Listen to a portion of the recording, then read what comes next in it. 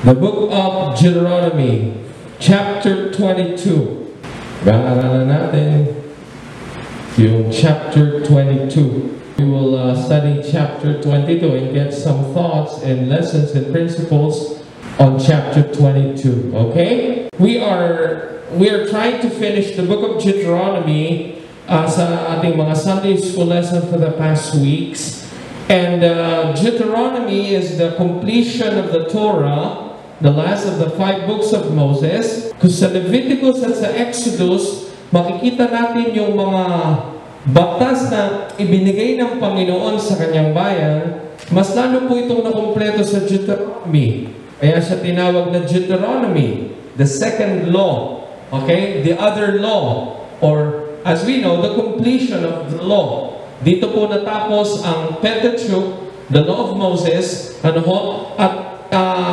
i-detalye pang higit ng writer kung ano yung mga kailangan nila na mga batas para magkaroon ng law and order, and of course, preservation sa bansang Israel. Okay? Kaya for the past weeks, marami tayong mga napag-aralan. Nung last week, napag-aralan natin yung mga feasts na dapat nilang i-celebrate. Napag-aralan natin yung mga past week, yung attitude na meron dapat sila. Ano nga yung parang pinaka-keyword natin na habilin ni Moses sa mga tao sa Deuteronomy?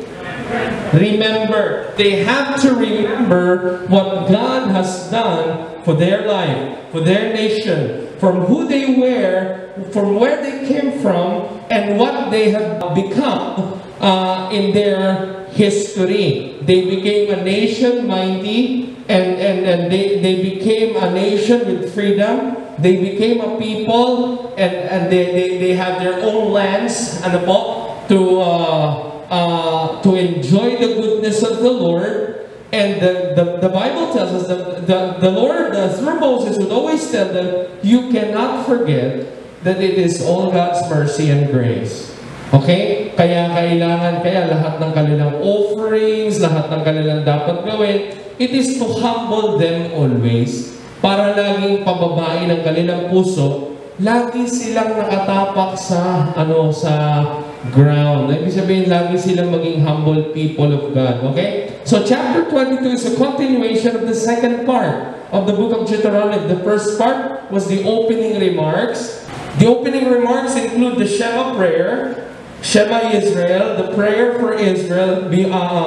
Hear, O Israel, the Lord our God is one Lord. Okay? And then the second part is where we can see the certain laws of the land that Moses are giving them. And let's start on chapter 22. Thou shalt not see thy brother's ox or his sheep go astray, and hide thyself from them. Thou shalt in any case bring them again unto thy brother. Para hindi rin kayo malito, the Lord summarized all of these commandments into 2. To love God above all, and to love others as yourself. Okay po? Kaya, anytime you would see these laws, you would see God's reason on giving these specific things on their specific time of history. We might not understand much, kasi hindi naman tayo nabuhay doon sa kultura at panahon nila. Isang punto namin doon sa tinatawag na problem text subject natin sa Bible College, bakit may mga hindi maintindihan sa Bible? Kasi ang sabi doon sa answer, because we are separated from Bible events for thousands of years, and vast cultural and linguistic differences. Are you with me? If you were about to read a book from Bicol, maybe 60 years ago written, somehow, magkakaroon ka ng problema pag hindi ka Bicolano, hindi mo maintindihan. Okay po? Tapos yung taon pa na nasulat ito. How much more with a book that has been written for 2,000 or 3,000 years ago from the Israelites, with cultures that we do not know, and customs that we do not understand. Kaya minsan din natin maintindihan. Pero yun nga, kagaya nung napanood natin nung nakaraan sa introduction, pero pag kinumpare mo yung mga batas na to, doon sa mga batas ng mga kasabay nila sa history, Kagaya ng Code of Hammurabi, yung mga natuklasan na mga codes, yung mga batas ng mga ibang bayan ng Assyria, makikita natin na very civilized, very moral ang batas ng Israel. Kasi batas po ito ng Diyos. Pati nga ho sa sanitation nila, sila lang ho ang malinis. Alam niyo ho ba na meron tayong mga civilization na hindi naman matagal? 1900 lang. Meron nga 1950s lang. Pero madumi. I mean, yung bakterya ng pagkain nandun doon. Tapos yung sanitation, madumi. Walang naguhugas. Alam niyo po, panahon pa lang po ng Deuteronomy, pati po paghuhugas ng kamay, mababasa natin dito. 7 times dapat running water at iba pang mga bagay. So they were so advanced during their time. Okay? Now, on chapter 22, you can find this principle of loving your brethren. Pag nakita mo ro yung alaga ng kapatid mo, sabihin ng kapwa mo, okay, kung na naliligaw, kung magtago, ihatid mo. Okay? And if thy brother be not nigh unto thee, or if thou know him not, then thou shalt bring it unto thine own house, and it shall be with thee until thy brother seek after it, and thou shalt restore it to him again. Itatago mo sa'yo, hindi para itago mo talaga. Kundi para pag nandyan na yung naghahanap, ibabalik mo. Okay po? Hello? In like manner shalt thou do with his ass, and so shalt thou do with his raiment, and with all lost thing of thy brothers, which he hath lost. And thou hast found, shalt thou do likewise. Thou mayest not hide thyself.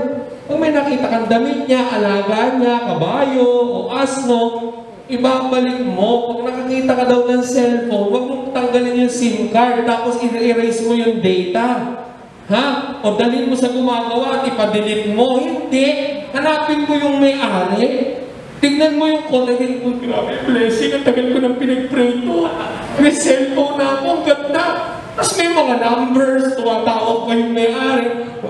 Diba? If you were to discover a phone or whatever it is or money, check first if there is an owner. Okay po? Ingat ka lang, if you were about to get some money outside, you found a lost money, ingat ka lang, sino nawalan? Siya na amin. Don't ask who owns it. Everybody will say it's theirs. Okay? So be careful as well. Huwag mo namang angkinin. Okay po? Eh, kung talagang wala na talaga may-ari, blessing na yan sa'yo. Kung talagang wala na naghahanap, mga ilang buwan na yan na nasa iyo, okay? Pero yung ilang buwan na, if you have a cellphone, diba, nakita mo, ako, I have experienced that, I think, twice. Twice akong nakapulot ng cellphone, tapos mag-price naman ako ng palan. Okay. Kasi malilimutin ako eh. But 2 times, I think, 1 time or 2 times, I still remember once when I was a Bible college student, somebody left his phone on inside the jeepney. Ano pa lang nun? 3210. 3210 yan ang pulot ko. Hinanap ko talaga yung may-ari, hanapin mo. Pero before I became a Bible student, I didn't know that. All I dream is to get the phone and then put away the SIM card and then own the phone for myself and take it as a blessing. Okay, ho? So that's not what God wants us to do. If you see something that it is not yours, you take care of it until you give it back to the rightful owner or to the owner. Okay? And then verse 4. Thou shalt not see thy brother's ass or his ox fall down by the way, and hide thyself from them. Thou shalt surely help him to lift them up again. Even taking care of others' property.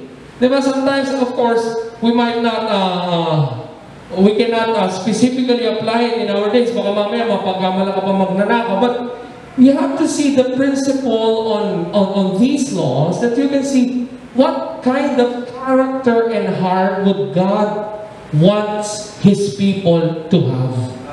Anong klase puso? May puso ng kapisiya. Are you with me then? Are you with me? Kaya sabi ng Bible, look not every man on his own things, but every man also on the things of others.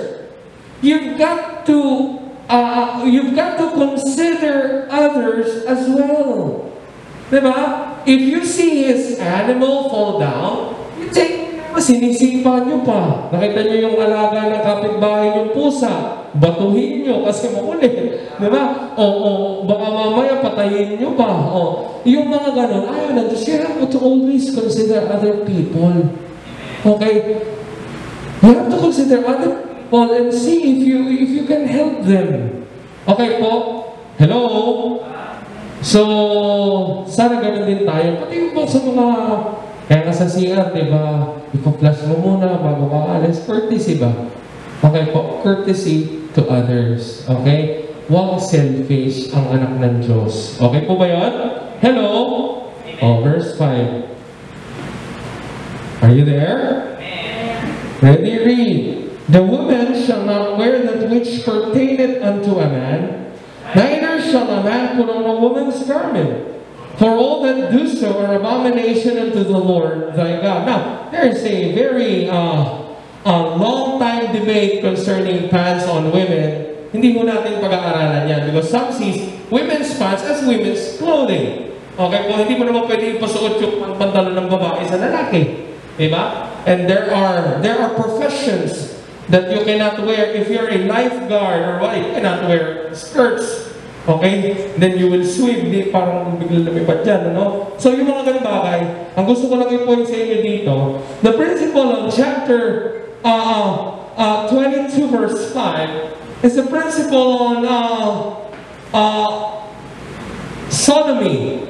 The principle against sodomy or sodomites.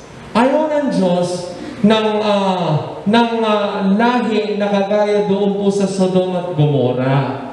Kaya ang pinapatukuyan ng Panginoon na abomination dito ho ay yung homosexuality. Okay po? We have to save our children and ourselves from this danger of homosexuality, yung LGBTQ. I don't know the exact number right now, but I believe it's more than 20 genders. LGBTQ community believes in 20 plus genders. And I don't even know more than 4, I think. Kung sinabi nila na transgender, sabihin talagang babae ka, nakatago ka sa katawan ng lalaki. And then you brought back your body into a lady, kaya ka nag-transform, mga bagay. Pero sa Bible, isa lang po yan, sodomy. Alam niyo po yung sodomy? Sobrang madumi. Sodomy. God hates it. Okay? Hindi po, it doesn't mean that you're a man, you're parang brusko and you're a lady, dapat mahinin ka. Hindi. May mga babae na kahit talagang umakit ng puno at kaya kang bugbugin, di ba? At may mga lalaki naman na hindi mahilig susuntukan at mahinahon, hindi po yun ang kinagagalitan ng Diyos. Kundi yung lalaki ka, magkakaroon ka ng attraction sa kapwa mo lalaki at babae ka, ganun din. Okay po? Ganito ang Diyos sa kabaklaan at sa katomboyan, hindi po yan pang Kristiyano. Kaya hanggang sa pananamit, sinasagip sila ng Panginoon. Okay po? Hindi pwedeng susuotin ni babae yung para sa lalaki at ganoon din naman yung lalaki para sa babae. Okay po, naalala ko nung mga panahon po namin na wala pa ako sa church at sa Bible school, parang minsan gusto namin magsuot din ng pang-babae. Oo, mga pantalon ng pang-babae. Kasi medyo mas hapit yun eh. Nung mga panahon na wala pa mga straight cut nung araw eh. Mas hapit yung pantalon ng babae. Yun ang mga sinusuot ng mga lalaki gusto magpuporma. At iba pang mga bagay. Pero ang iniiwasan talaga dito at ang ayaw ng Diyos mangyari ay makurap ang kultura at pagkatao ng mga Israelita. Okay po? Ayaw ng Diyos yan. Madumi ho, mga kapatid. They have all their reasonings. Ano sabi nila, it is inward. Even science will never tell you that homosexuality is by birth. It's just a theory.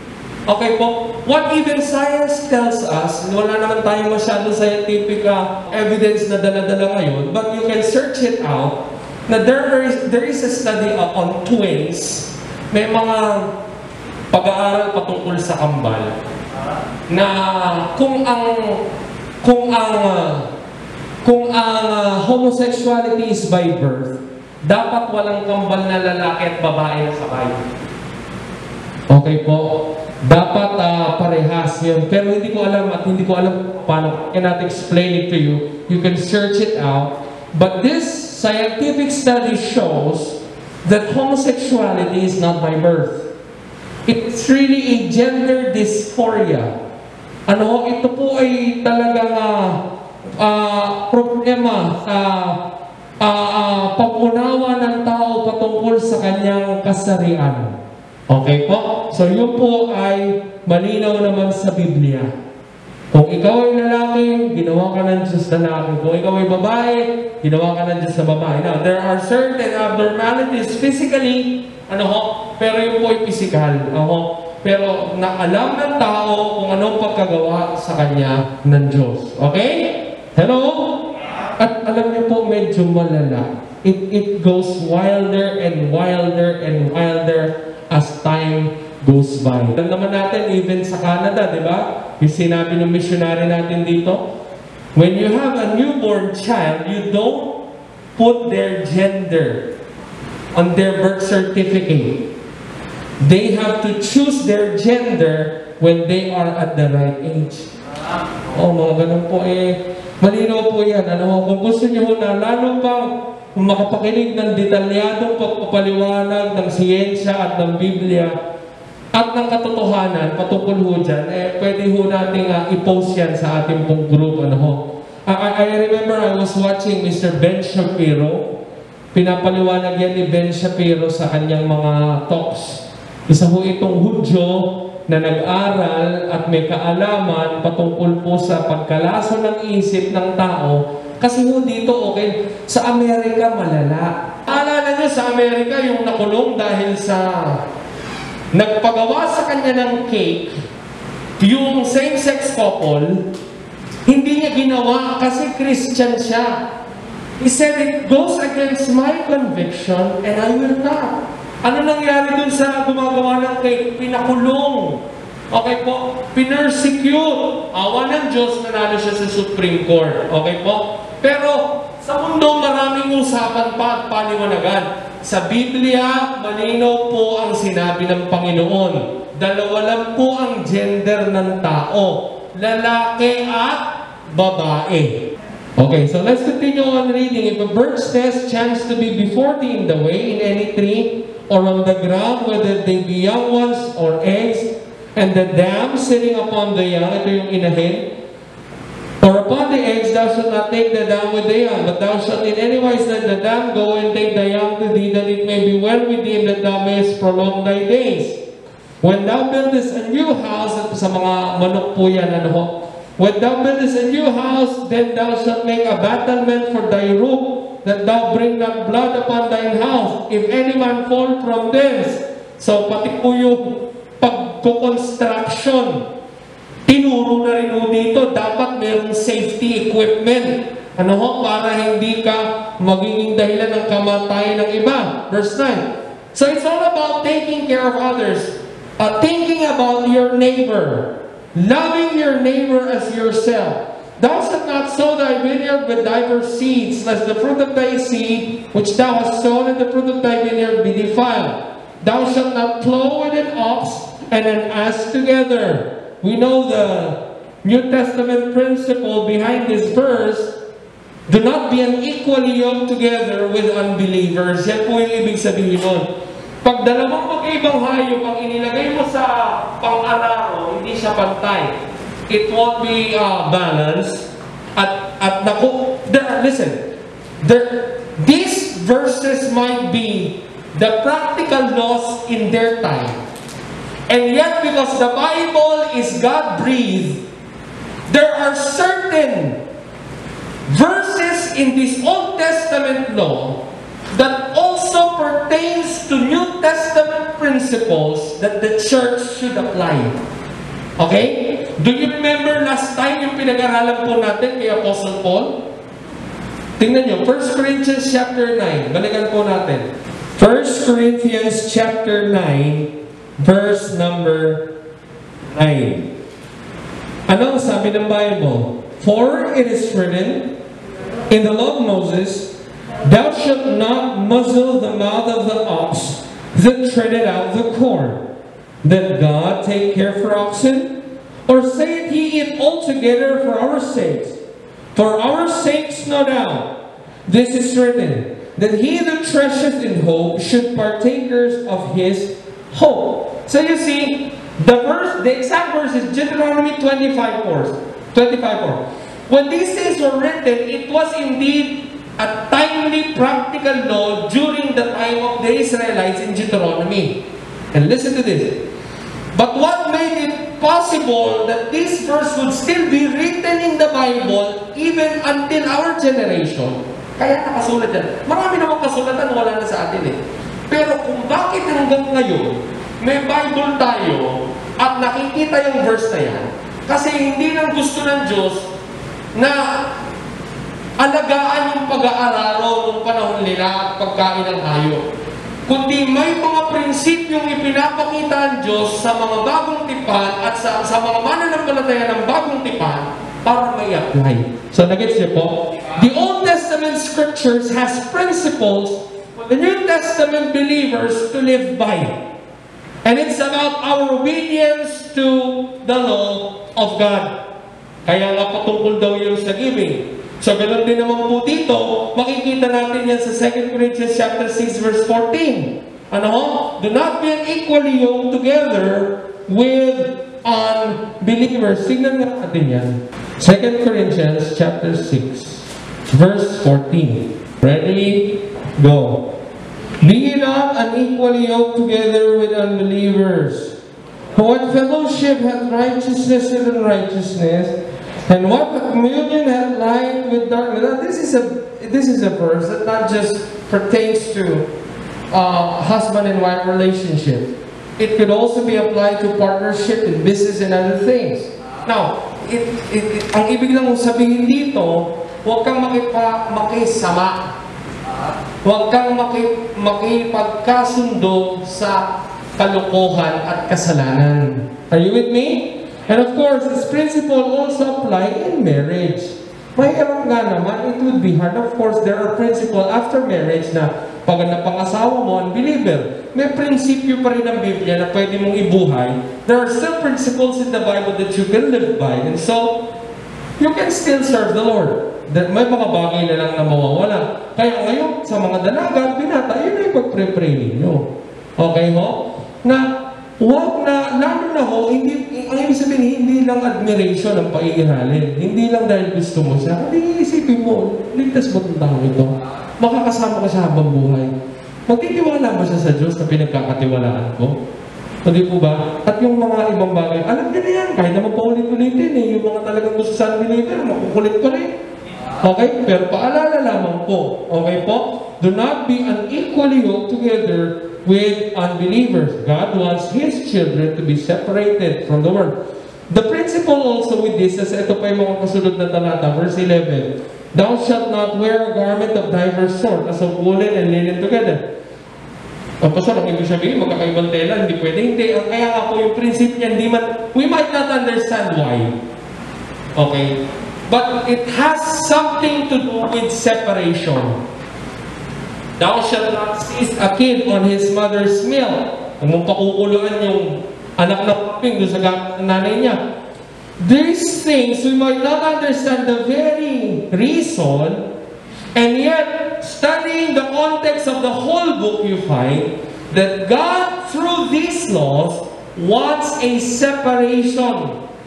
God wants His people to be separated from the world. Separated from darkness and separated from lustful living. The Canaanite people, during those times, are terrible. They were perverted people.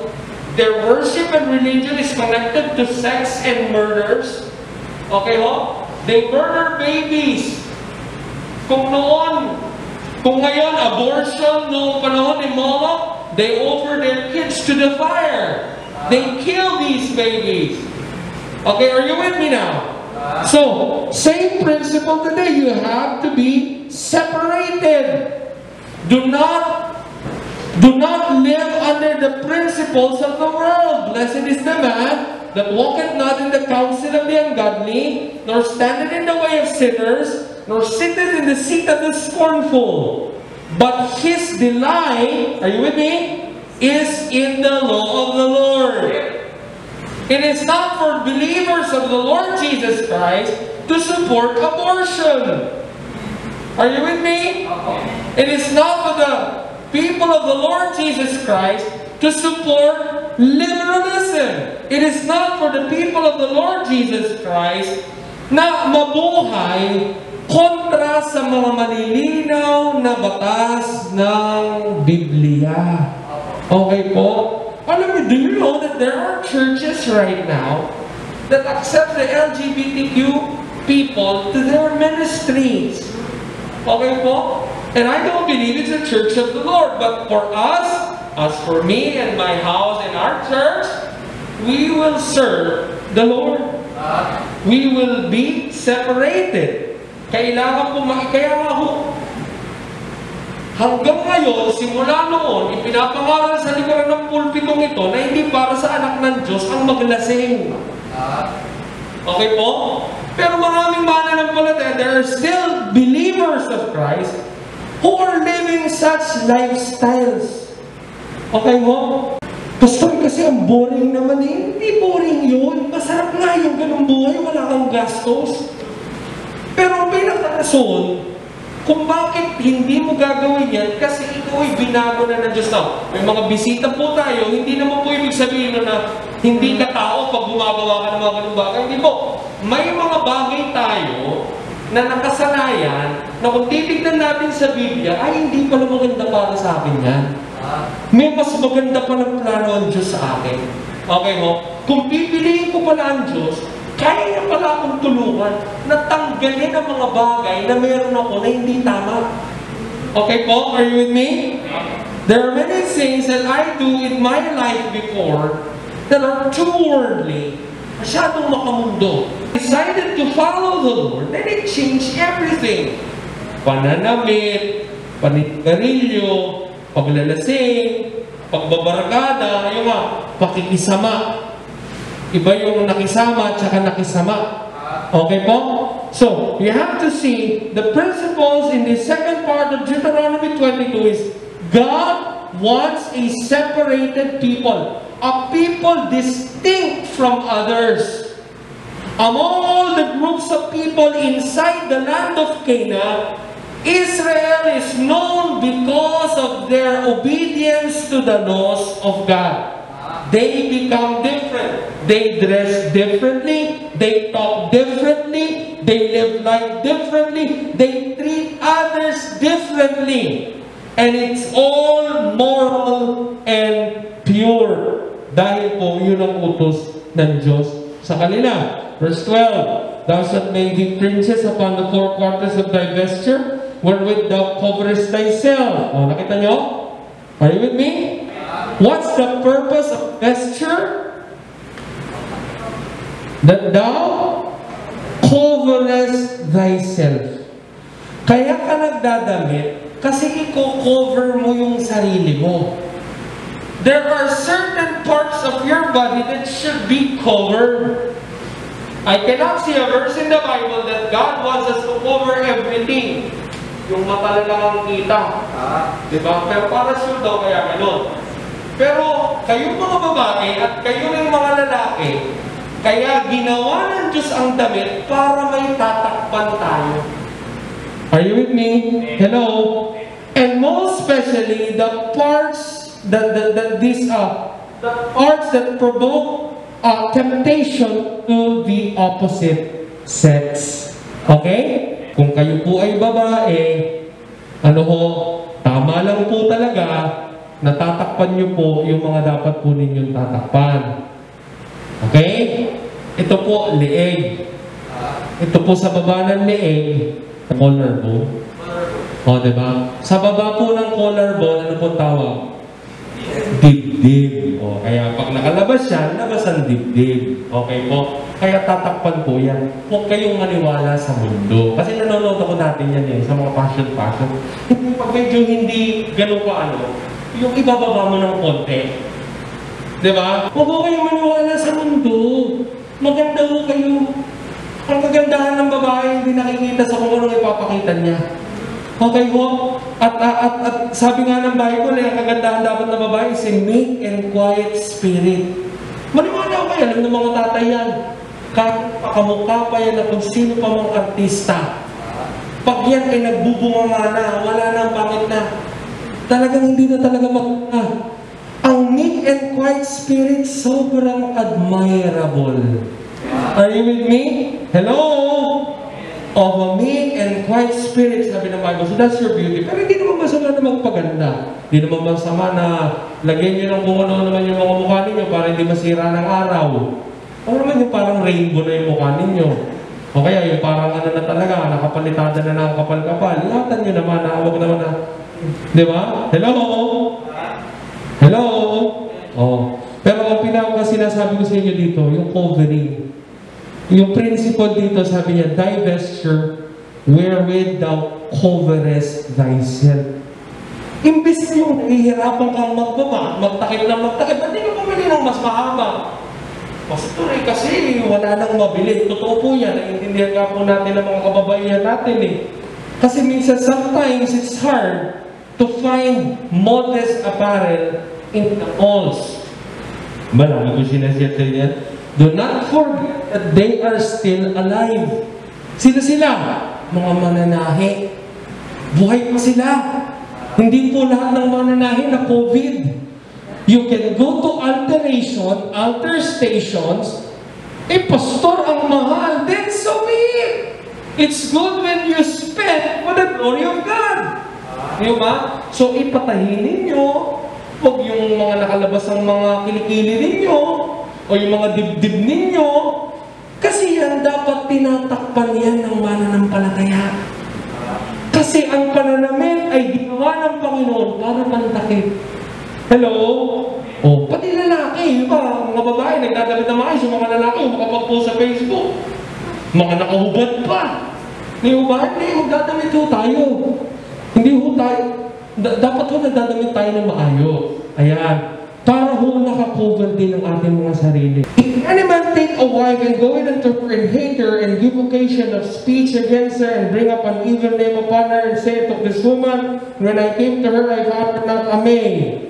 Then said the father of the damsel and the mother taken the tokens of the damsel's virginity. Katibayan ba na siya'y naging dalaga talaga at wala pa nangyari sa kanya? Unto the elders of the city sabi kayo, to make the long story short, may mga asawa daw kasi na dahil ayaw nila yung napangasawa nila, gagawa ng dahilan.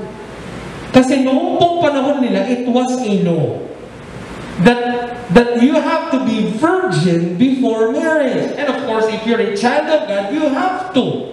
Okay po? Pero, hindi po natin, hindi po natin sinasadya dahil nabuhay tayo sa mga maling kultura at nakakilala tayo sa Panginoon ng late. Okay po? So, it's not under the law. Hindi ho sa batas yan na iwanan mo yung asawa mo kasi nung napang-asawa mo siya, hindi po. But during that time, it was a law that you have to be separated to that person because that person committed a life sentence crime noong panahon po na yun. Okay po? Halimbawa, nakapangasawa ka. Siyempre, hindi pa naman saved dati. Hindi pa kakilala sa Panginoon. At pagkatapos, nalaman mo gano'n, hindi pwede hiwalayan yan. Hindi, sabi ng Deuteronomy, hindi po gano'n. Okay po? Pero, ang pinopoint dito, are you with me now? If you will marry somebody, hindi mo yan parang, yung kasabihan natin na parang kaning mainit na pag napasok ka, bibitawan mo. Ay, ayaw ko na yan. Ganyan pala yan. Hello? Ang lakas pa ng humilik. Di ba? And it's happening right now in different parts of the globe. Kahit paghilik, ayaw lang, iiwala yan na kinabukasan. That's not marriage. Marriage is a commitment for a lifetime. Are you with me? Hello? O, so hindi porket ayaw mo na. At lalo naman, gano'n naman po di ba? For couples, you will feel that most of the time. When you have a quarrel and a fight with your spouse, you want to be immediately separated. Hello? But you don't do it. Because that is a lifetime commitment. Kahit pa yung bond break.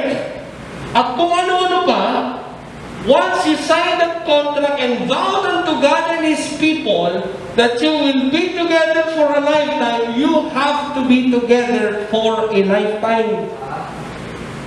Are you with me? Eh, kasi wala nang pag-asa, hindi totoo yan. The reason why there is no hope, because there is no hope in you. If you will obey the Lord, marriage can still be saved. If the wife will only submit, or the husband would only love his wife as Christ loved the church, then the marriage can last for a lifetime. Kaya tayong mga mananampalataya ng Panginoon, especially sa mga may asawa na po, kayo naman mga binata, kung gusto nyo i-honor ng Panginoon yung relationship nyo, mag-asawa na kayo. Ngayon, kung grade 6 pa lang, paano na kayo makakapag-asawa? Di ba? I mean, you've got to be at the right age, and then kaya mo na, magpapasal ka para maging kagalang-galang sa Panginoon ang relasyon. Are you with me? But listen, if you're a husband and a wife, the principle of verses 13 up to some of the parts before we end, at the adultery na yung iba dun, you've got to love your spouse the rest of your life. Are you with me? Hello? Hindi po pwede sa atin yung nainis ka lang, iiwanan mo na. Nagmukha lang mangkukulam o nagmukha lang halimaw yung asawa mo, eh bitawan mo. Okay? Hello? Hello? Next. Verse number 22. If a man be found lying with a woman, married to an husband, then they shall both of them die. Both the man that lay with the woman and the woman, so shall thou put away evil from Israel. Pag nakita ninyo na may adulterous acts, that is death penalty. God hates adultery. Galit ang Diyos sa pangangalunya.